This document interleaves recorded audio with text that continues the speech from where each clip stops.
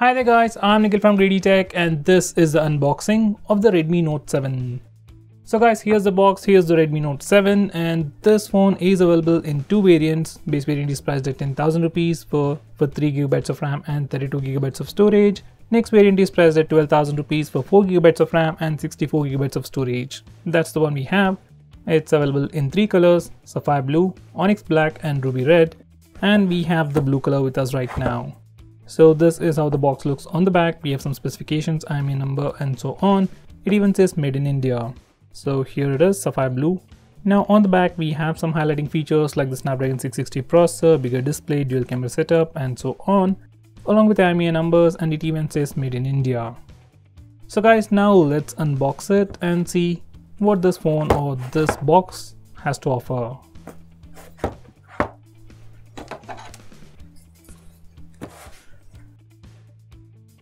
By the way guys, this phone is sold exclusively online on Flipkart. You can also find it in Mi stores and other retail partners of Xiaomi. And it says Redmi by Xiaomi. So it's like Redmi has already become a separate brand in India as well. Just in case you don't know, Redmi is now a separate brand. It is under Xiaomi, but it is not exactly a Xiaomi phone or a Xiaomi product. Anyway, this is the cardboard box that we get first inside the box. So these are the contents. We get documentation as usual and a transparent case. So this is the blue color, that's why we are getting a transparent case. If we get the black color, we will get a black case. And inside this case we get the SIM card ejector. Next we have the phone itself. Let me just put that aside for now. Next we have a regular 10 watts power adapter. Now this phone does support fast charging, but this is a normal 10 watts charger. You can buy the fast charger from Xiaomi website and charge your phone fastly. Finally, this is a USB Type-C charging cable. So finally, this phone or the Redmi Note 7 comes with a Type-C port. So guys, this is the phone and we have a sticker on the front once again with the same highlighting features that we have seen on the box. And this is how it looks on the back with IMEI numbers and the sticker showing the SIM card placement and so on. So let me just remove the stickers.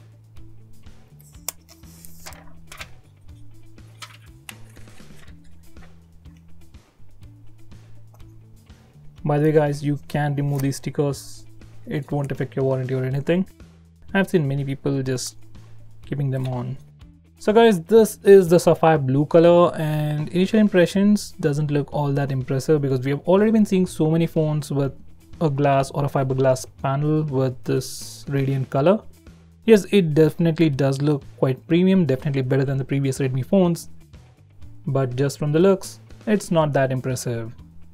Now having said that, I've just realized that this back panel is actually made of glass, which makes it a bit more premium. Like the feel of this phone or the back panel itself feels much more premium than all those Realme phones we have been seeing for the past year. Anyway guys, this is how the phone looks on the back and this is how the phone looks on the front. Now this is the free case that we get inside the box. It's a soft silicone pouch, very soft and flexible. Now this is how the phone looks with the case on. It's a soft silicone case. It can definitely help you with fingerprints and the grip, but it doesn't have any raised lip for the camera module or the display. So you should be extra careful while using the phone even with the case on. My recommendation, get a better case as soon as possible. Now let's have a quick physical overview and then check out the complete specifications of this phone. So guys, on the back this phone has a glass panel with a gradient finish to it. So it's a 2.5D curved glass and has this two-tone finish or a gradient look to it, which looks very unique from all the previous Redmi phones or the Redmi Note series phones. Now at the top it is a dual camera setup with a 12 megapixel primary camera with f2.2 aperture. That's followed by a 2 megapixel secondary camera for taking portrait shots. That's followed by dual LED flash and something engraved that says AI camera and gives out the camera specifications. Beside that we have a circular fingerprint scanner which has a nice groove to it, and at the bottom it simply says Redmi by Xiaomi. Now on the front, this phone has a massive 6.3-inch LTPS display with Full HD Plus resolution in the new 19.5:9 aspect ratio. It has a maximum brightness of 450 nits and comes with a 2.5D curved Corning Gorilla Glass 5 for protection. So that's all pretty great. Now above the display, it has the earpiece followed by a 13 megapixel front-facing camera with f2.0 aperture. Below the display, it's completely plain and the notch is smaller than the previous Redmi phones, but slightly bigger when compared to the current generation of phones. Now coming to the sides, on the right side it has a power and volume buttons, seem to be made of plastic. They have a nice clicky feel to them and they are sufficiently elevated. On the left side it has a SIM card tray housing a nano SIM slot along with a hybrid SD card slot. So you can either use 2 nano SIM slots or a nano SIM and an SD card, not both at once. Now at the top it has an IR blaster, which happens to be my favorite feature. Following that is a 3.5mm audio jack and a secondary microphone for noise cancellation. At the bottom it has 2 speaker grills, one for the primary microphone and another one for the mono speaker, and at the center it has a USB Type-C charging port. Now coming to the rest of the specifications, this phone sports a Snapdragon 660 processor with Adreno 512 GPU. It's an octa-core processor built using the 14nm architecture, clocked at a maximum of 2.2 GHz. The variant I am having comes with 4GB of RAM and 64GB of storage. Right out of the box, it will be running MIUI 10 based on Android 9.0, that's Android Pie.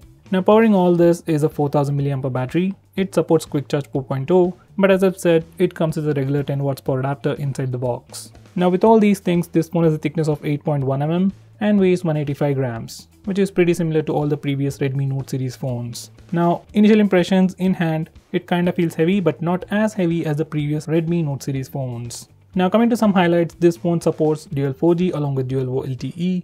It even has Bluetooth 5.0 support and an infrared blaster at the top to control your AC, TV or anything with an infrared sensor. This phone is also splash proof. It comes with P2i nano coating on the back. Now let's turn on the phone and see what we get right out of the box. I mean what we get with the phone right out of the box. So once again it says Redmi by Xiaomi. Now it says powered by Android. So this phone is running MIUI 10 right out of the box and we do get all these languages. Let's just go on with English. Next select the region, that's India. Let's connect to the Wi-Fi. Now I'm going to register the fingerprint. As usual, it's pretty fast. And even the haptic feedback is alright. Now in this page there are some changes that you need to do to avoid all those advertisements from MIUI. So firstly, disable all these toggles. User experience programs and diagnostic data. Personalized ad recommendations and wallpaper carousel. You can actually use this wallpaper carousel, but it's better to disable it. And just keep the first option enabled if you want. Now these are the 2 themes that come right out of the box. I'll just go with the second one. And now we are almost done. So guys, this is how the phone looks once we turn it on and set it up. This on the left side we have the app vault, which is just a place for all your widgets and some quick shortcuts. These are all the applications, and as usual there is no app drawer, so all the apps are thrown to home screen. And this is your notification toggles area, and this big bar over here is for the brightness. Now this is the volume control. Well, it looks pretty huge but pretty convenient. Now these are all the apps that come pre-installed. There isn't a lot of bloatware. Probably these are the only apps that you might want to uninstall if you don't use them. And some apps from Xiaomi. Now let's go to settings and check the about page. So right out of the box, this phone is running MIUI version 10.2.4, that's still MIUI 10, based on Android version 9.0, that's Android Pie right out of the box. So there you go, that's Android Pie. And this one has the January security patch, which is pretty good. Now let me just change a few settings to display the RAM usage on the recent apps page. Just need to enable that toggle. And if we go to the recent apps page, we can see that out of that 4GB of RAM, we have about 2.2GB of free RAM right out of the box. Now coming to the storage section, out of that 64GB of space, you get about 52.5GB of space for your user apps and user data, which is more than sufficient for most people. Now let's check out the camera application. So this is the default MIUI camera, and once we open it up, it simply says AI camera, and this is the interface for the rear camera. As usual, you can swipe left or right to change between different modes. And you have a dedicated button at the top for AI mode, which simply takes better pictures with better colors. And on the left side we have auto HDR as usual. Now coming to video recording, this phone can record video at a maximum of 1080p resolution at 60 fps. That's the maximum it can do. Now the processor on this phone, Snapdragon 660, can record video in 4K resolution, but for some reason they've disabled it by default on this phone. By using third-party camera applications, you can record video in 4K. And as usual, we also get image stabilization, that's electronic image stabilization while recording video, even on this phone. Now on the right side we have the regular portrait mode, and as you can see, camera application goes a bit finicky, it flickers a bit. When we switch to the portrait mode, it might be a temporary glitch and might be fixed with a future update. Next we have a quick option to take pictures in square mode for Instagram, next panorama, and the pro mode at the end. Now let's come back to the front camera. Now this is the interface for the front facing camera. Everything's pretty much the same except for this extra toggle at the top for AI mode, even for the front camera. On the left side we have video recording option, and we can record video only at a maximum of 1080p using the front camera. And on the right side we can take portrait shots, that's portrait selfies. So there we go. So guys, this is the camera interface, and these are some sample pictures taken using the front and rear cameras.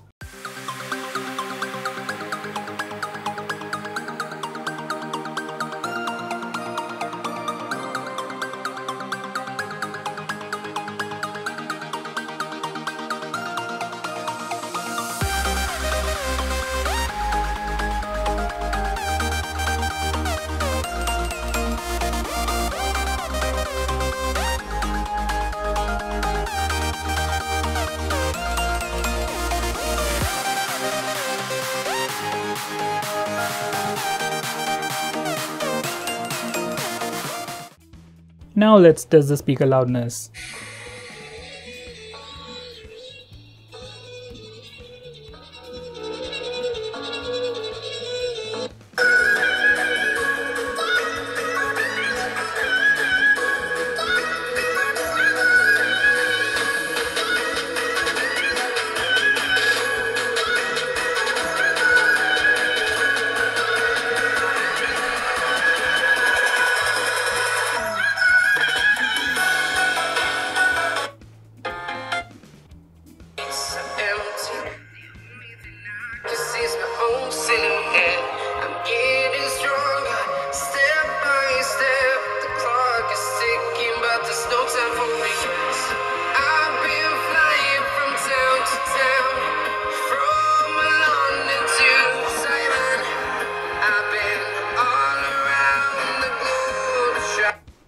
Hi there guys, I'm Nikhil from GreedyTech, and this is the unboxing of the Samsung Galaxy S10 Plus.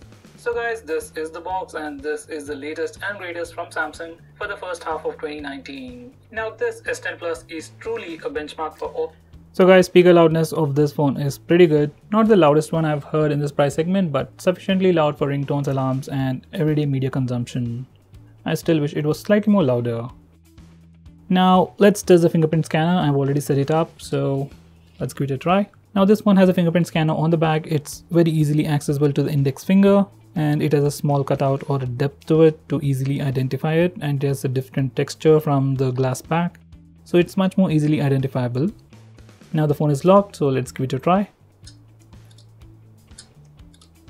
So the fingerprint scanner is pretty fast, not super fast or the fastest fingerprint scanner out there, but probably the second best thing out there when specifically compared to Oppo and Vivo phones and the latest Poco phone.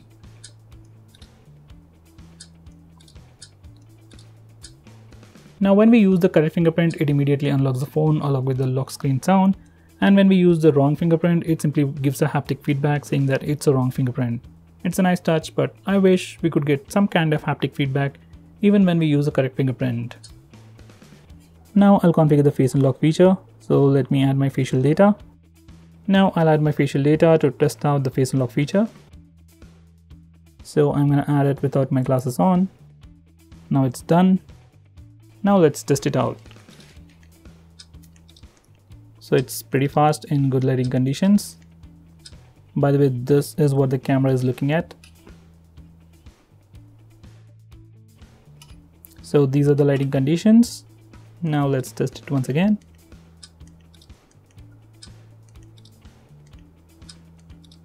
Now I'm going to close my eyes and see if it will work or not. So if the eyes are closed, it doesn't work at all. So in good lighting conditions, face unlock works and it's super fast, but not as fast as other phones because I'm able to see the lock screen. Now I'm going to turn off all the lights. So it's not working. By the way, this is what the camera is looking at. So these are the low lighting conditions I'm talking about. On the back there is a light, but it's clearly not able to see my face. Probably this is the worst lighting conditions, that's why it's not working.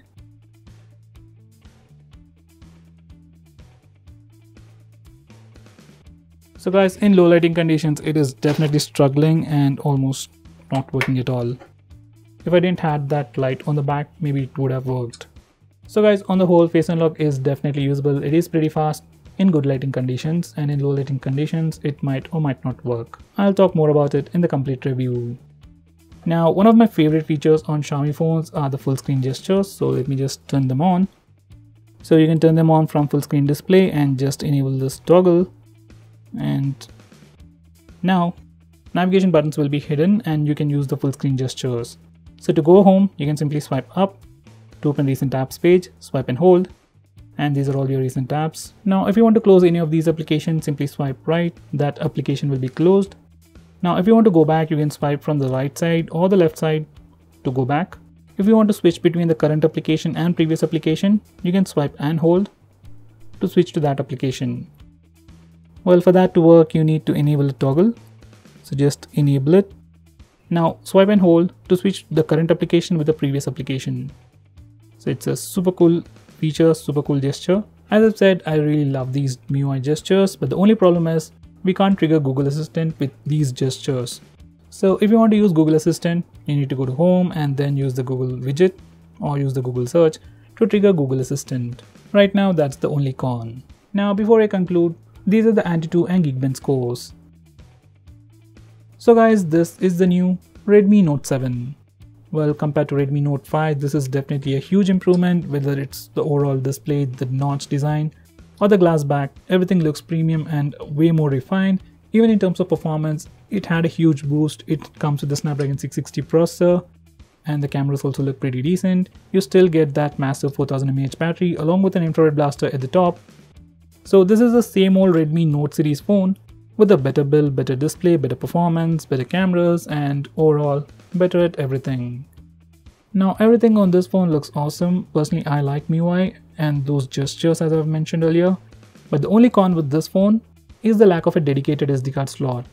So when we compare the competition, mainly the Asus Zenfone Max Pro M2 base variant, which is priced at 10,000 rupees, also comes with the same Snapdragon 660 processor. That phone comes with a dedicated SD card slot, while this doesn't. So considering the competition, will you be willing to buy a Redmi Note 7 at 10 or 12,000 rupees, or will you be looking at other phones? Do let me know by commenting below this video, and if you're planning to buy this phone, please use the link in the description. It always helps the channel, and if you want us to make any specific video, tweet out to us with the hashtag AskGreedyTech on Twitter and we will try to make it as soon as possible. I'm Nikhil from GreedyTech signing off. Have a nice day.